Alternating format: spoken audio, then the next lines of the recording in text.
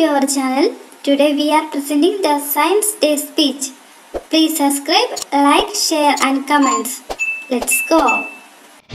Respected teachers and my dear friends, National Science Day is celebrated on February 28 every year across India. The National Science Day commemorates the invention of the Raman effect by the great Indian physicist Sir Chandrasekhara Venkata Raman. Sir Raman on this same date had invented the Raman effect in the year 1928 for his contribution in the field of science.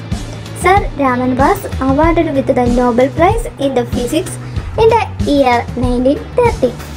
By celebrating this day as National Science Day, we show our dignity and respect to the famous Indian physicist for his contribution in the field of science. Thanks to all.